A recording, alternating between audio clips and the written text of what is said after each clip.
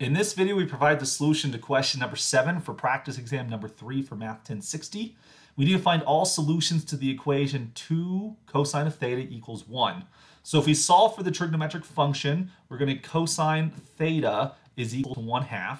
So we have to think about in the unit circle, because we don't have a calculator here, we can't just compute arc cosine. We have to think about in the unit circle, when is cosine equal to 1/2? Cosine is going to equal to 1/2. This will happen in the first quadrant and in the second quadrant if we think of our picture right here, right?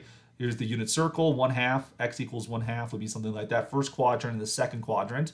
So in the first quadrant, this happens, thinking of radian measure, right? This happens at pi thirds, right? But this will also happen for any multiple of 2 pi we add to that, so we get 2 pi k.